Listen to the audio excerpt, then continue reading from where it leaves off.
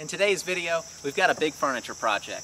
We're going to be building this kitchen island with the majority of it being reclaimed wood. It's going to have turned legs, mortise and tenon joinery, and a heart pine top. Let's get started. This kitchen island is going to be 36 inches tall, which is the height of the customer's countertops. I start out by measuring and cutting 4 rough sawn pieces of pine that I got from an old sawmill for free. Next up, I need to get my lathe all ready, so first I had to do a quick cleanup and mount my duplicator's base. I'm going to use the duplicator just to turn the top parts of the legs. This is mainly for my farm tables, which have 29-inch legs and 1-inch tops. So with the 33.5-inch legs that will be on this kitchen island, I'm only going to use it to turn the top parts and then turn the lower parts of the legs by hand. If you'd like to see a video on using this duplicator, it is my most watched video on my channel. I think the video's name, I'm blanking a little bit, but homemade duplicator using an angle grinder. That's the name. So that's all I'm going to be using the duplicator for on each of the legs. Next up, I go ahead and mark out the layout for where the tenons will fall on the lower parts of the legs and then start roughing out the lower part. I've actually already turned a prototype and I used that to aid in the layout. Here I'm using a parting tool just to define the edge of that lower blocky part that will accept the tenon on the little cross rail that's going to be on the bottom. So I'm just going to be using a series of turning tools to achieve this shape. I'm not really, I wasn't really formally trained in turning, so you're going to see some stuff that's probably not completely normal.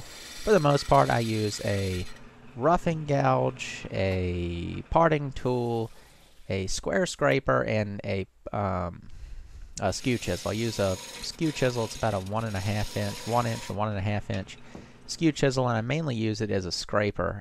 I'll also use it in its proper skew fashion, but for the most part, I just use it as a scraper. It's a pretty versatile all-around tool. You could almost get away with only using a skew chisel. These legs are relatively simple to turn. I think it's sort of, I'd call it sort of intermediate.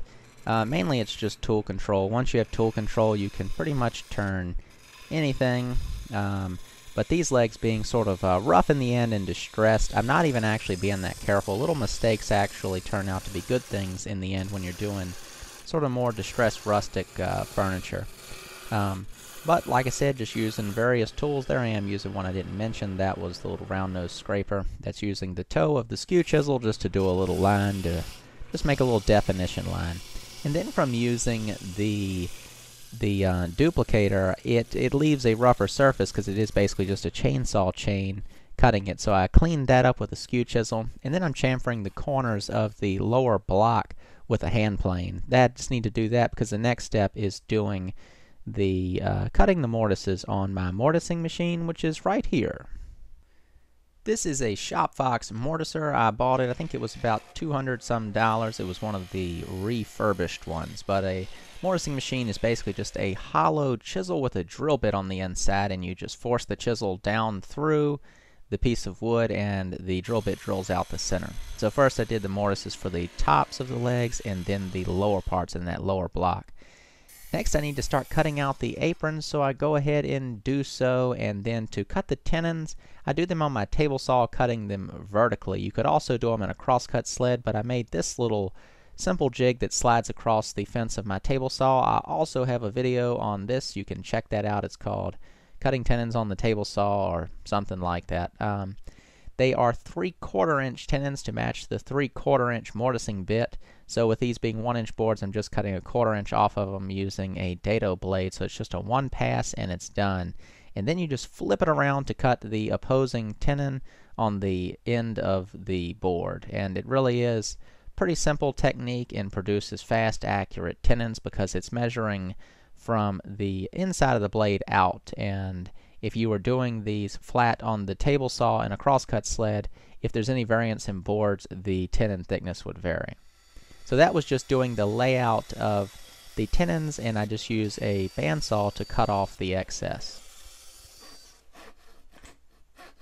And then where I can't cut off that other access because of the capacity of my bandsaw, I just do cut that off with a little Japanese style saw, and then here I'm chamfering the edges of those mortises, of the ends of the tenons, to where they just don't scrape the glue off the walls of the mortises as I put this together. One thing that's always good to be in practice of doing is doing a dry fit before you actually glue up your piece. So here I am doing just that. I'm actually doing it for two reasons: just to make sure everything's fitting together, and also to measure the lower portion between the legs, to measure for those lower rails, just to see how long they need to be, plus the tenons. So I cut those to length and then cut the tenons onto those boards the same fashion, but these are only 1.5 inches long versus where the other ones were about 2.5 inches long. These pieces are going to have an offset tenon towards the bottom and then a radius cut out. You can see there how it goes together, and I use a bandsaw to cut out those pieces. This is pretty much doing the same thing as I did for the upper aprons. It's just going to have that little radius cut out, and that sort of gives that lower shelf an elevated appearance, which just adds a little style to the lower part to where it's not too square and boring.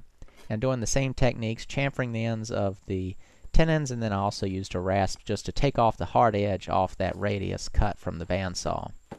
Every once in a while you got to get the work boots involved and bang something together, but a tight joint's a good joint. So next up I go ahead and sand the pieces, and some might say, why didn't you already sand them? I don't know, just the way I did it. And I use a piece of either an old or new just belt sander belt. They work good. You can rotate them to a fresh new part of the paper, and they're really strong. You don't have to worry about it ripping up in your hands.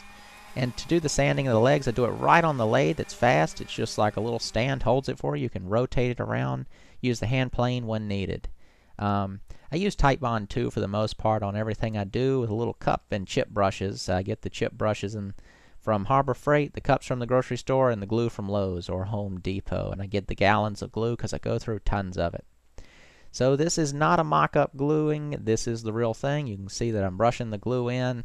And for the most part, this stuff is pretty straightforward and easy. I make sure I don't cut my tenons too tight to where I don't have too much of a problem, and try not to have them too loose to where they're just flopping around. On occasion, they are cut a little too loose, and what I'll do is take something like a piece of veneer with glue on both sides and slip that into the joint along with it, and that tightens things right up. But if you use plenty of glue, it'll fill in any gaps, and this, I'll call it new yellow glue is really, it's some super great stuff. And for gluing this up, getting it all clamped up, I'm using band clamps, and I buy these from Harbor Freight. I think they're $6 or $7 per pair. And then on the lower portion, I'm using just some bar clamps to get everything lined up. And to make sure the piece is square, you can measure from corner to corner. It should be equal, and if it's not, you just tug it into either direction until it is. For the top of this table, I'm starting out with 2.5-inch thick heart pine floor joists. They were 20 feet long, 2.5 inches thick, and 12 inches wide. And I'm using my little portable lunchbox style planer. It's a Delta model to do the planing. And then there's the first cut, just to show you the contrast between fresh and rough cut wood. And my little planer was giving me a little bit of a problem. It's been acting up over the past year with not being able to feed the wood through it as good. I've done all the different things to help it out, but I decided that I was going to do the best thing for it and replace it. I still have it, and I'll use it for doing rougher work, but there you can see, pulling it through hands-free, 12 inches wide, perfectly smooth cuts, and that's what I'm after. I'm not trying to take any longer or have this be any more difficult than it has to be. And for $270, I got that little planer. I did a video on that, a full opening and review of it, so you can check that out. Once those boards were cut to length, I had to join the edges, and I wanted to try to do this a different technique, not on the joiner, but do it on the table saw, straight ripping them. So I used some roofing nails and nailed them to a piece of plywood that did have a nice straight cut on it, and let one side hang over and the other side rode against the fence, and straight cut the edges, and it worked out pretty good. I did have to go back in there and hand tune it with a hand plane a little bit in some areas. To help in the glue up, I do some biscuit joints in between these boards. That helps align the boards to where the tops don't shift out of place, and just using pipe clamps and different bar clamps and wiping up all the excess glue in the end. Those biscuit joints also add some extra strength to it, which it probably doesn't need, but it is there. You just saw me measuring for the lower rails for the shelf, and then I just split a 1x6 in half, and then using a square, marked a layout and drilled some countersink holes for screws to hold these into place. You could do mortise and tenon joints here, but I'm using screws because that shelf doesn't have too much weight on it. Next, I'm using some little cherry plugs that I cut using a plug cutter, and then just tapping those in with a little glue. Then using a 3/8" brad point bit, I'm drilling holes through the legs, through the tenons, and then I peg them with these oak dowels. And I sand chamfers into either side of these dowels. That helps it slide into the hole and then has that rounded appearance on the outside, which keeps it from splitting when I'm hammering on them. To add color to this piece, I do a strange thing that maybe most people might sneer at, but I just use little small tubes of acrylic paints to tin up whatever I need to tin up to. Instead of having one color stains or a bunch of stuff sitting around, I just have these various tubes of paint that I tint up. I do mainly water-based finishes, and I like the control of being able to tint it and change it as I go. And so as you can see, it started out light, and then I built up the color as I went, which is a nice thing to be able to do. For the top, it did have some termite holes or some sort of bug holes, so I filled those with some plastic wood filler, and while that was setting up, I measured for the shelf. I probably should have gone ahead and cut it, but I hadn't done it yet. And I'm using those same 1x6 untreated decking boards to do so. First, I just join one edge and then rip them all to equal widths to where it makes the shelf the size that I want it to be. And I'm using my Rigid portable table saw here with the little flip top thing Rigid also makes, and I did a video on both of those, and you can check that out too. I've still got the full review coming up. And these are just glued up, no biscuit joints or anything like that. It's a strong enough joint, it's not under any stress. Most of the time I don't use the biscuit joints unless I need it for alignment purposes. And you glue something like this up and it dries in maybe 2 or 3 hours, enough to go on to the next step. And while it was drying, I went ahead and smoothed up that wood filler and gave the top its initial sanding. While the biscuits do help align the faces of the boards, the ends shift sometimes. So I went ahead and marked out a straight line, set up a fence out of some plywood, and then cut along the edge with a circular saw with a really nice sharp new blade on there. The blade will not cut all the way through, so I have to finish off the cut with my Japanese saw, and then using a belt sander I go back in there and smooth that cut up, starting out with a rough grit sandpaper and working it up to something like a 180, and then I can go back in and sand it later with my orbital sander. You just saw me sanding the bottom of the table just to smooth it up a little bit, and then I went around the edges, sanding the edges and then chamfering the edges with the belt sander. And once again, this is the bottom of the table, and I do apply a finish to the bottom of the table. This helps any sort of uneven moisture in the table, which causes warping and cupping of your top. If you didn't do that, you'd end up with sort of a rounded top that things would roll right off of. So this is the table flipped back over, and I gave it another light sanding up to 220 with my orbital sander, and then blew it off with a leaf blower just to remove any dust, and started applying a finish. I apply 3 or 4 coats of this, sanding in between each coat once fully dry with a 220 sandpaper. So that was the lower shelf getting smoothed out with a belt sander. I use a heavy 80 grit sandpaper to kind of really rough it up. It looks better in the end instead of having it super smooth, and tinted it the same color as the base.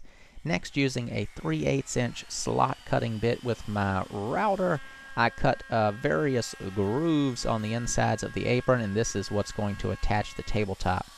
And I have a video on attaching tabletops if you'd like to see that video. This is a detail of those slots. They're about 4 inches each, and you'll see in a minute how they work out. And here's the same grooves cut in the rails for the lower shelf. Well, at this point, we're pretty much finishing up the table, doing some finishing and assembly. I use Minwax polyacrylic on most all of these types of farm tables and kitchen islands. It's a water-based finish. It dries very fast, so that is a big help when I'm trying to get these projects out the door and to the customer's home. Next, I need to go ahead and center up that lower shelf. I do the finishing without it on. It makes it a little easier. And so you center up the shelf, clamp it down, and then I flip it over. And I'm going to mount it using those grooves you saw earlier. You can see them right here, and there's the little table button. I cut those on a table saw. And then pretty much all they do is they slip in there. They're offset a little towards a little gap between them and the underside of the tabletop or shelf. And then when you tighten them down, they cinch in, making it a nice firm fitting. And if you'd like to see more, I have a separate video showing this exact process of mounting a tabletop. Due to the size and weight of these kitchen islands, I choose to do the final assembly in the customer's home, where I mount the top the same way as I mounted the shelf below and in the other video that I mentioned. Getting my pieces of furniture into the customer's houses is often a solo mission, so having the tops not attached to the base makes it much easier for maneuvering down hallways and through doorways. The customer was friendly enough to let me film inside of her home, showing it before and after. You saw her little original white store-bought table versus the new kitchen island. And like I said before, once it was in place and we decided on how she wanted the top centered on the base, I attached it with the same method as the shelf below. When it came to aesthetics and dimensions, this made for a perfect piece for her kitchen. Well, that brings today's project to an end. I hope it was both informative and inspirational for your future projects. And if you have any questions at all, please let me know in the comments below or by sending me a private message. If you'd like to see more videos like this, subscribe to my channel and you will get updates when I post future uploads. You can also follow me on Facebook. That link will be in the description of this video. I want to thank you so much for watching. I'll see you next time.